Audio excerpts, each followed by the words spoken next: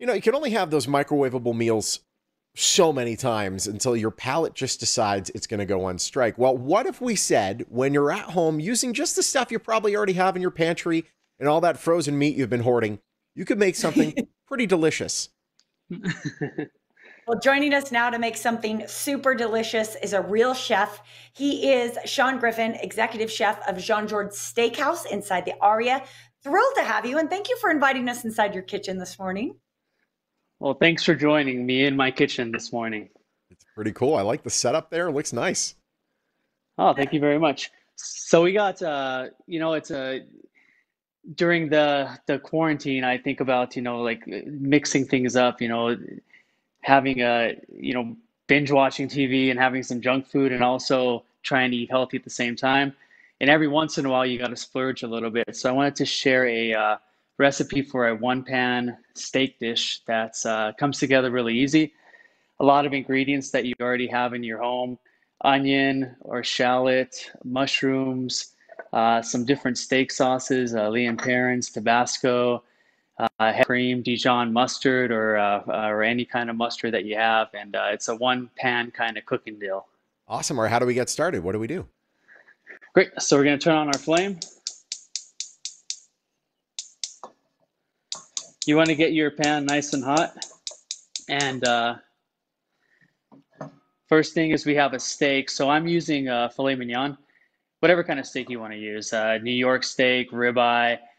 This one's pretty thin. I do it like that because this is a steak Diane, and dates way back to the 1940s in New York City. And this is a dish that the servers used to come up to the table and prepare tableside. So it was one shot kind of cooking deal. So we're going to season up with some salt and pepper. Notice how, by the way, you're not being stingy with the salt and pepper. You're making it count. You got to season. You got to season everything. Salt brings out all that flavor.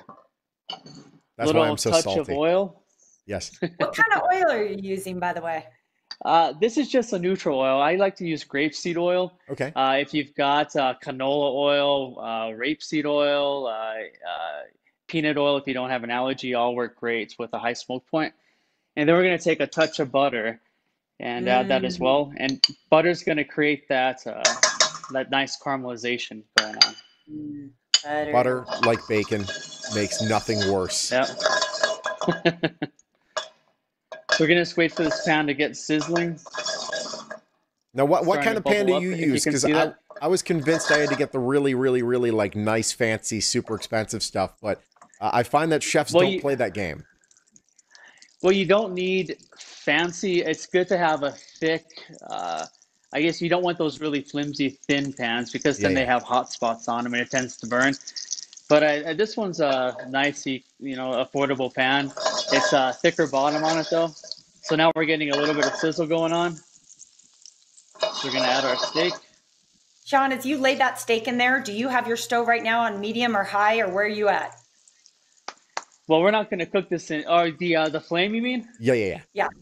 Yes. So the flame's on high. Okay. And it's especially with some of the stoves you have in your house, you want to make sure you get that really nice and hot when you first put your steak in, because you're going to get the caramelization on the beef. If it's not hot enough, it's going to turn out you're not going to get that deep, rich flavor from the caramelization. So at least start off with a really hot fire. Once you turn it over, if you got a thicker steak, you can either pop it in the oven or else turn that flame down to like medium, even medium low, and continue cooking till the desired temperature. We're going to go for a medium rare on the steak today. Of course. When somebody orders Jean-Georges over at Aria, when somebody orders well done, does it anger you? Oh, we asked them to leave. I'm just joking. No, you know what?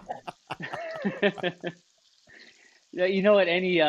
Whatever you want is, we're happy to do it, and I think that's part of being a chef and being a professional. What we do is, you give the guests what they want. They're in a nice restaurant, and if they want well done, we give them the best well done we can. There we go. That's good. No, Sean, we have just about a minute left. I have a few questions as well.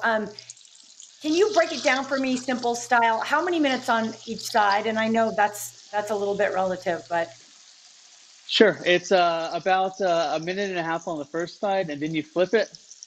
And it depends on how you want it. If you want it medium rare, you're going to cook it for another minute and a half, 2 minutes, especially if the steak is thin. Otherwise, just keep it going until the temperature that you want it at. Awesome. And you just kind of went around the pantry and saw what was inside your vegetable crisper in the fridge, and you're just adding a whole bunch of stuff. Well, you know what? One of the things I really, one of our vegetable purveyors called Freshly Foraged Produce, they give me a basket of fresh fruits and vegetables, which I think you can see right there, maybe. Nice. Right there. oh, Yeah.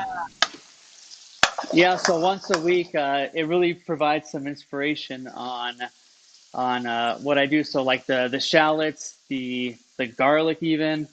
Are all from them, and they also got some great snap peas right now, potatoes, carrots, whatever it is, and it helps out the small to mid-sized organic farmers as well during this time. So nice. it's good all the way around.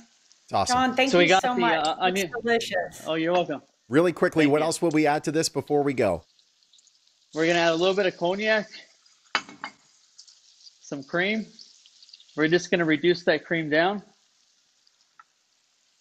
A touch of butter or a touch of Dijon mustard. Okay. And then just season it up with a little bit of heat from Tabasco and some Liam Perrin. How happy is your girlfriend right now to be stuck in the house with a freaking chef full time? This is there are worse places to be. Right? Well, she doesn't eat a whole lot of beef, but oh no. Well, that's more for you. That's okay. Well, we try to eat on the healthier side for the most part. How's that working out for you right now? It's a little more challenging. Not good. Yeah, I know. I find I've lost weight, but it's definitely muscle weight. I guarantee it. Oh. Yeah, right. You've gained some stomach weight. Oh, I just feel fluffier. Right on. You're still cool. working So out I can go ahead and plate this then. Yes, let's do it. There we go. And then if you could just hold it real close to the camera, please. Actually, yeah. Well, here's you can plate it, and then you can bring the camera closer, and we can get a nice, good look for everyone that's watching on our website right now. There you go. Look at that! Look at the sauce. Oh. Come on now. Oh wow! Come on. Is that broccoli on the side too? So that's some broccoli and some potatoes. And the potatoes are real simple. Just cooked them in a little bit of water, thyme, garlic, because the beef is roasted, and so it goes really well together. We'll finish off with a little bit of chives on there. Oh, chives! Yes, yes, yes.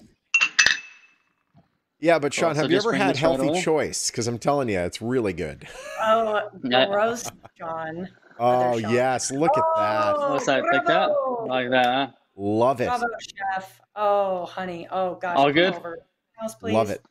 Okay, let me pass it through the. Could you please? Yes. Oh, torture. Do you live in Mountain's Edge by any chance? Southern Highlands. That's close. It outside your doorstep. That is close. If you put that on your doorstep, Sean and I will race there to get it. There we go. It's about the halfway point between us. Chef, it's great having you, buddy.